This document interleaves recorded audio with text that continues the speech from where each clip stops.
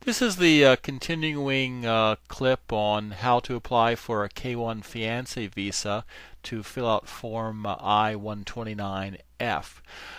We already covered the eligibility requirements, and now we're going to talk about some of the different forms and documents that are needed for the application. First, the legalese. I am not an attorney nor an employee or agent of the U.S. government. So, if you need official advice or if you need legal advice, please go to the appropriate government agency or go to a licensed attorney. The application package you will be putting together and submitting to the government includes two required forms.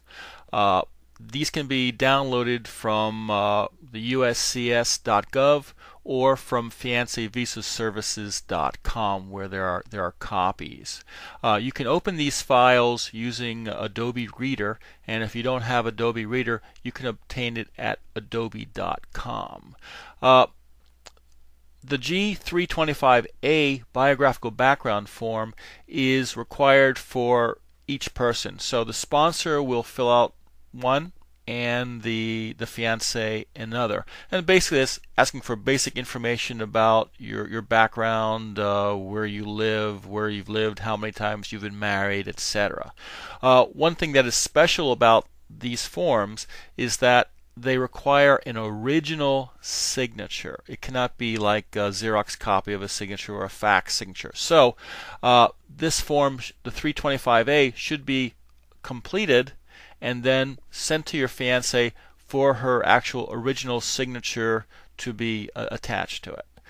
Second form is the I-129F form, which actually is the name of the package you'll be submitting to get the fiancé visa.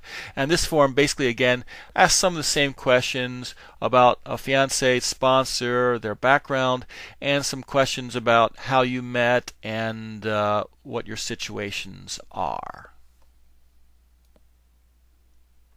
Along with the government forms that you filled out and you'll be sending in, you need to attach some supporting documents.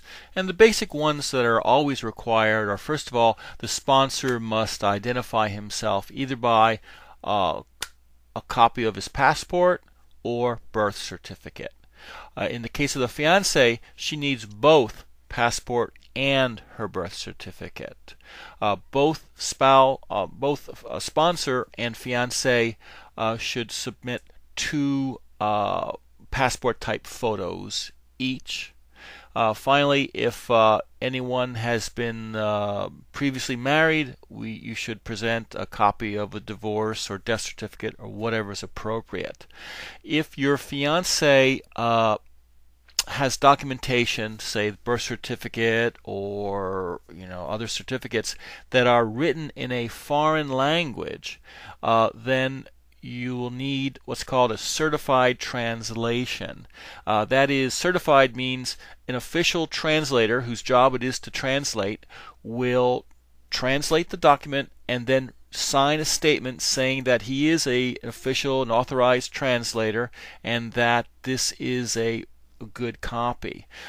Usually what happens is that if you're overseas, you just go to the nearest U.S. embassy or consulate and they will recommend who does the certified translations, and it can be done quite quickly.